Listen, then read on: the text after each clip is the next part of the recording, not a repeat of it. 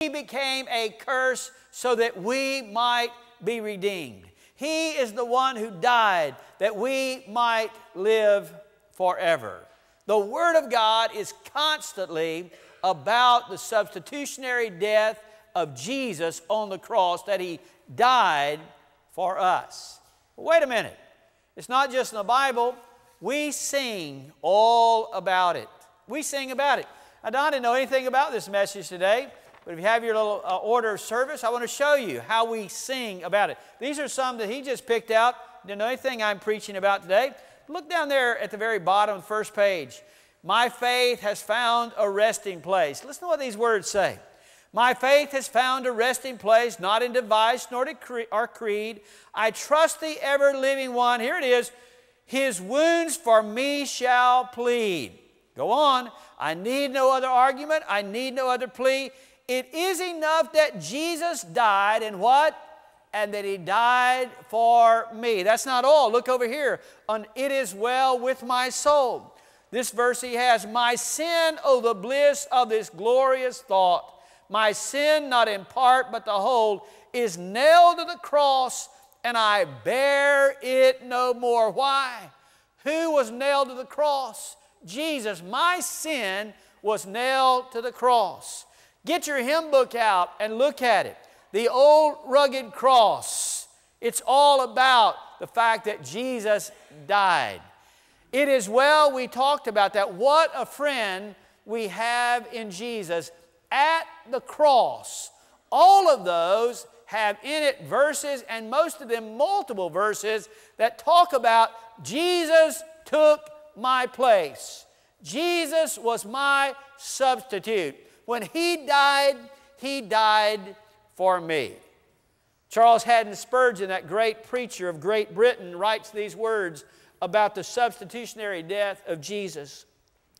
Substitution is the very marrow of the whole Bible, the soul of salvation, the essence of the gospel.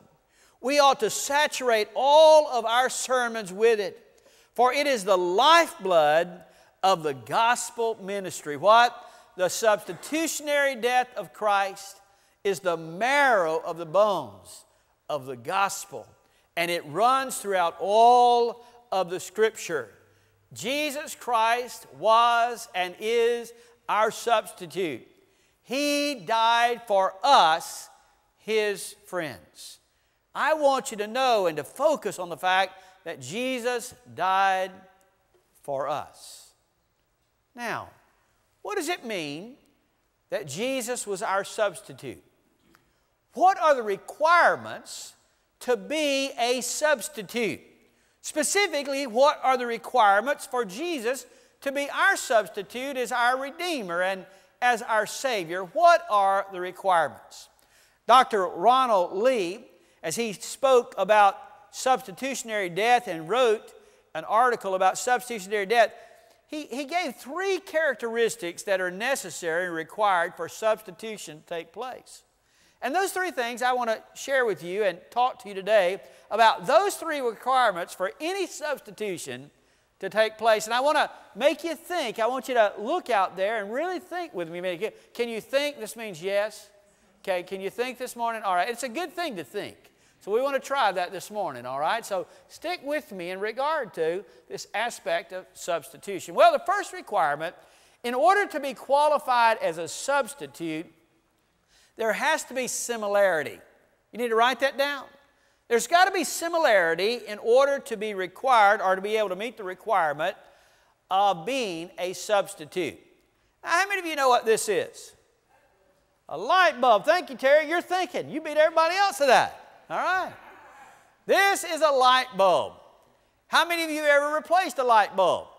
All right. And we have to replace light bulbs sometimes when those light bulbs blow. When the filament is broken inside of them, they no longer are able to give light. So let's just say at your house that you have a blown light bulb, and you want light in that room or that closet, so you're going to have to find a substitute for that light bulb. Now, what are you going to use as the substitute for that light bulb? Well, the requirement is there has to have similarity. In other words, If you were going to go and make your light shine again, are you going to go stick your book or your Bible in that light bulb, in that hole? Are you going to stick your Bible in there? Is your Bible going to glow if you stick it in there? Is it going to shine? No, it's not going to do that. What about a flower? Could you stick a flower in there and you'd have light in your room? I'm going to check the choir out. If y'all stuck a flower in there, would that work in your light bulb? No. No, that won't work. You know why? Because this light bulb is glass. It's made of glass, and it also had threads on the end of it. You see those threads? So it's got to have something. It's got to be glass, and it's got to have threads on it. I know what we could do. We could use a ketchup bottle. Ketchup bottle will work, isn't it? I mean, ketchup bottle has got glass. It's made of glass, and it's got threads on the end of it. So go home today, and you plug in your ketchup bottle and see if it works. Is it going to work? No, it's not going to work. Because the only way that something can be a substitute is it has to be similar. It has to have similarities. You have to find the right one that goes into that socket that fills that hole. If it doesn't have similarity, it's never going to work. It's got to have that similarity. Well, it also, let's talk about this. Have any of you ever had a flat tire? You had a flat tire in your car? Let me see those hands. All right, a few people have had flat tires. Now, if you came out and your tire was flat in your car, what would you do? Well, would you get a chair and say, I'm going to just let my car sit in this chair a while till it recovers? Would you put it in a chair? Well, what about put a blanket over the tire? You just put a blanket, let it warm itself up for a little bit. When it gets warmed and nurtured back to health, you think it'll make it? Think your tire will work? If y'all go out there and put blankets on your tires, I'm telling you, I'm not claiming who you are, all right? What about a crutch? If I can't walk and I can't get along, I get a crutch. What about putting a crutch in your car, on your tire? You think that would work? Think it would be? Okay, y'all not sure. Y'all not committing yourself to anything up there in the choir. Too much? Oh, of course that wouldn't work. You're smart enough to know that you wouldn't give it a blanket, a chair, or a crutch. What you need is what? Another tire. You need another tire, a tire that is like or similar to the one that you have on your car. It has to have similarities in order for it to work. Well, let's move it into the human realm. Let's say that there's a fourth grade teacher, and the fourth grade teacher gets sick, and the fourth grade teacher needs a substitute. Now, whenever she gets a substitute, you think they would call a panda bear. How many would call the panda bear to be the substitute? What about a parrot? A parrot can talk. Okay, so we get a parrot in there to handle it. Now, most teachers say, I don't care what you get, just get them, I'm sick, all right? You just leave it with them, I don't care. But that wouldn't be what we would do. What would we do? We would go out and find another person who was either a qualified teacher who had been trained to do that and who had hopefully the knowledge of that subject that they're going to be a substitute. We would get somebody who is similar in relationship to that person that we're replacing so that that substitute could happen. See, you have to have similarity in order to meet the requirement to be a substitute. It has to be similar to the original. But hold on a second. It's going to be very similar to the original, but it's not going to be exact. Because the second thing that you got to have as a requirement to be a substitute, there's got to be a difference. There's got to be a difference. It's similarity, but there's got to be a difference. In other words, you don't want it just like the original. If you got it just like the original, it's not going to help you. What do I mean by that? Well, okay, back to the light bulb. If you were to take a light bulb and this filament's broken and it's not shining, if you go into your closet or come out and you get, and I've had this happen before, and you go in and you screw it into the socket and turn it, and it still doesn't turn on. You know why it doesn't work? Because somebody put the old bulb back into the packet. And it was already burnt out. So if you take a burnt out bulb and replace the burnt out bulb with a burnt out bulb, how much light are you going to get? You're not going to get any. So we don't need it to be exactly the same because it's not going to help us. We need to be there's some distinct difference between the original. Same way with that flat tire. Do you want to replace your flat tire with another flat tire? It's not going to help you any. I've had that experience happen. Have you ever had that happen? You know those little donuts they put in the back of your car? Well, I'm going to give y'all some free advice. if you haven't put it on the ground recently, check the air in it. Because we had an experience coming, it's always going to happen about midnight, you know, when you're traveling on the road. We had an experience, Lynn and I did, coming home and had a tire that the tread began to come off the tires. I had no problem, pull over, put the donut on. The only problem, the donut didn't have any air in it. I hadn't checked it, so it only ran for a few miles, ran off there, and then I ended up having to put the one that didn't have very good tread and limp home is what we did. I'm here to tell you, putting one flat tire on, one punctured tire on to replace the other doesn't do you a bit of good. There needs to be a distinct difference between the tires. One doesn't hold air and the other does hold air. There's got to be that distinct difference. Just like with that substitute teacher. What good would it be if you called a substitute who was sick too? And she's sick, going to replace the one who is already sick. What good's that going to do? The sick one can't replace the other. We need them to be different. Close, similar, but a distinct difference between them. A distinct difference between them. Now, if you get those two things, similar to the original, but a distinct difference, now you've got the potential for substitution to take place. You've got, notice what I said, the potential for substitution to take place, but it hasn't taken place because there's a third thing that's got to happen. And the third thing that's got to happen is there's got to be an exchange. All right? There's got to be an exchange for substitution to take place. For instance, if I've got a bulb that's blown out and it's there in my light socket, but inside the closet, I have a whole box of brand new light bulbs. Those brand new light bulbs inside that closet are not going to help me one bit until they come out of the packet, the old one taken out, the new one put in, and now it shines. An exchange had to happen. You got it? Same way with a tire. A flat tire, if you have a good tire in your trunk, it's not going to help you a bit unless you have the ability to get the tire out and to connect it to the hub of the wheel, and therefore it will work. There has to be an exchange that takes place. Same way with a substitute teacher. You have that substitute teacher, she's similar, she's in good health, she's able to do it, but she doesn't show up.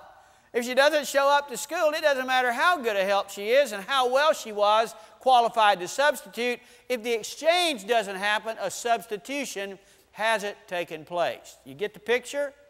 Three things: similarity, a distinct difference, and an exchange.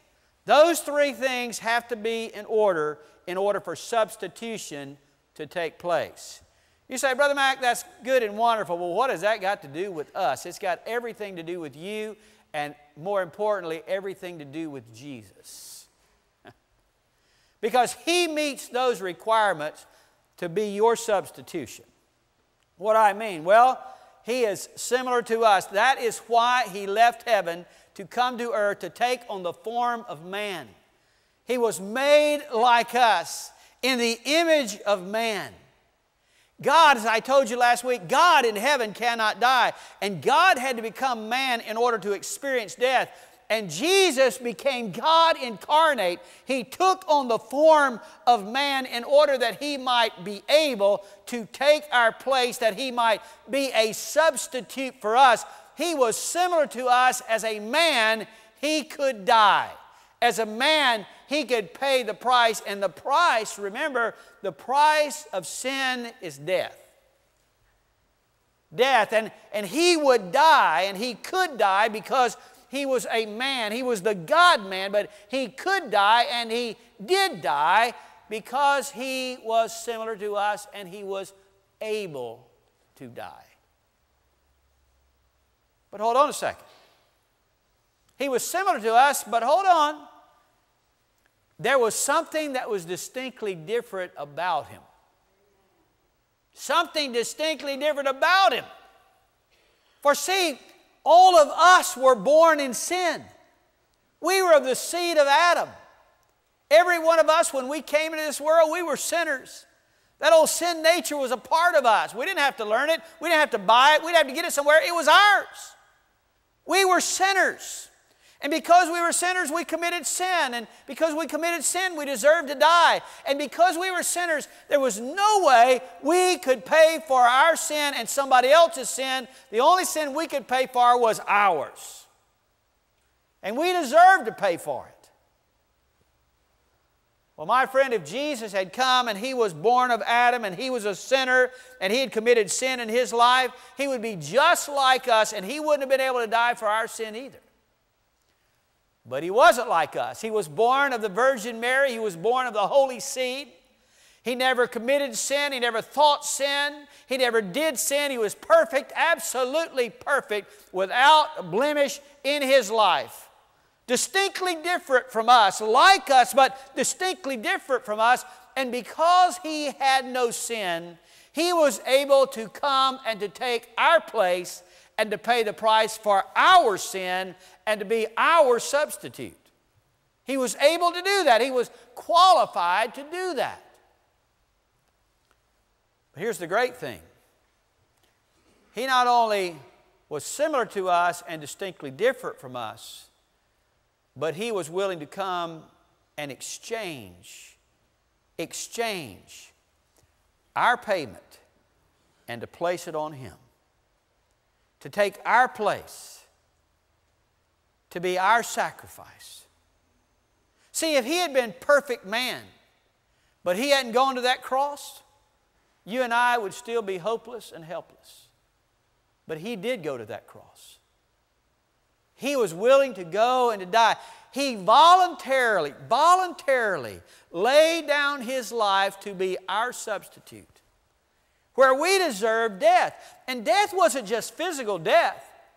Death was separation from God. That's what death really is. Eternal death is separation from God. But Jesus says, I will take your place. I will make that exchange. Do you know where that exchange took place? On the cross. It was on the cross where that exchange took place, where He took my place and your place, and He became our substitute. You remember those words He said? My God, why hast Thou forsaken me? That is the point in time where all of the sin of the world, my friend, that's your sin and my sin. 2,000 years ago when He died on that cross, the sin that you committed was upon His life. And there He bore the sin of the world. And He carried the sin of the world there on that cross. And He was separated from His Father for a time because of that sin. God made Him to be sin. And that exchange took place, and He took our place. We deserve to be on that cross. I hope anytime you see Jesus on the cross, you're reminded, that's where I'm supposed to be. That's what I deserve, but He took my place. He became my substitute. He was willing to make that exchange. Why? Because He loved us. Because He loved us. And because He said, you are my friends. You are my friends. I will take your place. I will be your substitute. I will pay your price. And then I will give to you the free gift of eternal life. I will give to you the greatest gift you'll ever have, a relationship with Holy God. I'll forgive you of all your sin, past, present, future sin. I'll fill you with my Holy Spirit. I'll make you a home in heaven. I'll write your name in the Lamb's Book of Life. I will do all of those things because I took your place. I've done my part. Jesus has done His part. I mean, Jesus was similar to us. He was different from us, and He made the exchange. There's not one thing that God has to do, one more thing that Jesus has to do. It's been finished. It's been paid in full. It's been accomplished. It is there. The substitute has been made. But hold on a second. What about you? What about you? I mean, Jesus has done everything. And He's made available to you and me, every person He's made available salvation. He's made available forgiveness. He's made it available. But what about you? Have you accepted what He did? Have you accepted that? Grace is God's part. Grace is God saying, I'm sending my Son, and Jesus said, I'm coming, and I'm going to die on that cross, and I'm going to pay the price for your sin, and I'm going to mark it paid in full. That's my part. That's grace. We're saved by grace through faith.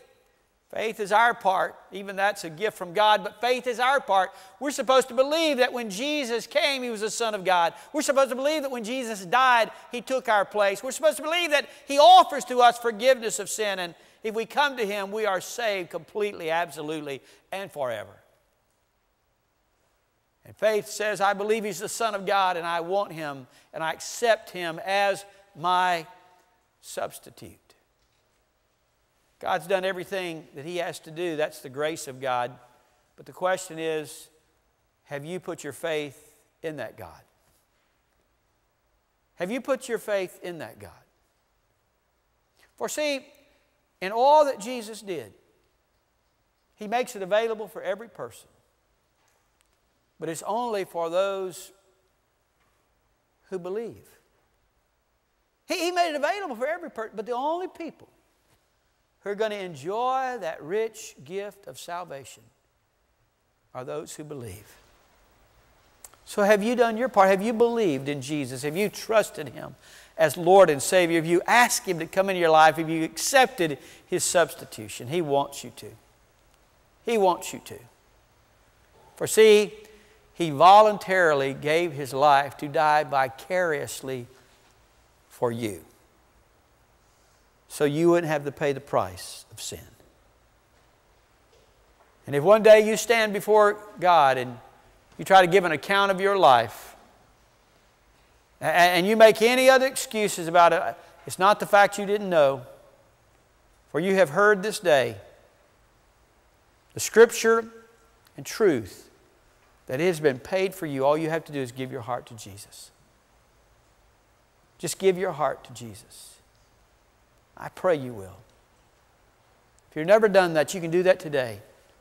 No greater privilege I would have than to be able to pray with you and help you know how to ask Jesus to come into your heart. We had a lady this morning, first service, gave her heart to Christ. What a joy. If you've never given your heart to Jesus, would you come today? Would you step out and say, I want to know, I want to accept what Jesus has done for me. I know I need Him to be my substitute. I want that in my life. Would you come and make that commitment today? I hope you will. Don't put it off another day. Today is the best day of salvation there's ever been. What about you, child of God? I hope that you have a grateful heart. I hope that in this invitation time we're about to have, the minutes that we sit here, I hope you just praise Jesus, thank Him, come to this altar and pray, whatever you need to do, but glorify Jesus in the fact that He did for you what we just talked about by being your substitute. You ought to praise Him. With every ounce of your strength and energy, you ought to praise Him for what He's done for you. Maybe you're looking for a church home and God's spoken to you. He wants you to be a part of Parker family. We welcome you. The invitation time is the most important time we have in our service. It's a time whenever we do what God's Spirit says, not the preacher, what God's Spirit says for us to do and to respond. And I hope that everybody in our hearts, we want to be obedient to what His Spirit would tell us, how His Spirit would lead us in these precious, precious moments. Let's pray together. Father, I thank You for the Word. I thank You for truth. I thank You for the privilege and opportunity of preaching and sharing Your Word. And I pray now for that person. Certainly there's one here who's never given their heart to Jesus, that You would speak to their heart, that You would encourage them to have the courage to step out, to come forward, to make that commitment to Jesus, to know that their life has settled and their eternal destiny is sure because they've given their heart to Jesus. Speak to them now and draw them in this time of invitation. Father, for those of us believers, help us to have a moment together that we just rejoice in Your salvation. And thank You, Jesus, for taking our place and for dying on that cross for us. Speak to our hearts and let us worship and adore You in these moments. For that person who needs a church home, God, speak to them. Help them know that your Spirit would be leading and directing, and for them to come and to be a part of the Parker family. And join us as we seek to serve you and honor you and fulfill your kingdom purpose here in our community and around the world. You speak to that person who needs to come, be a part of our fellowship, and direct their path. This invitation time is your time. We ask that whatever decisions are made, it will be pleasing, and that all of us will be sensitive to say yes to you. Yes to you. With every head bowed, every eye closed, very prayerfully, very quietly, stand to your feet. Our choir is going to sing through a stanza or two of invitation. As they sing, we invite you to come to make whatever decision Christ would have you make. The altar is open for you to come and pray. I'm here to greet you, to help you. Our staff's here. You come. As they sing, you come.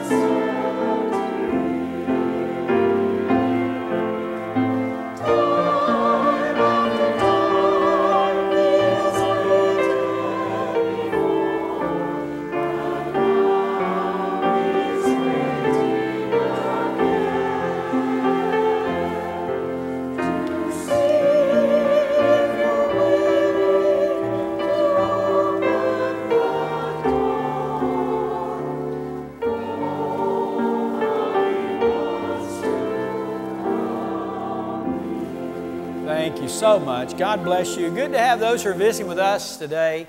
And if you're one of our first-time guests, please remember to go back to the parlor. We have a special gift for you, or either in the welcome area, we have a special gift for you.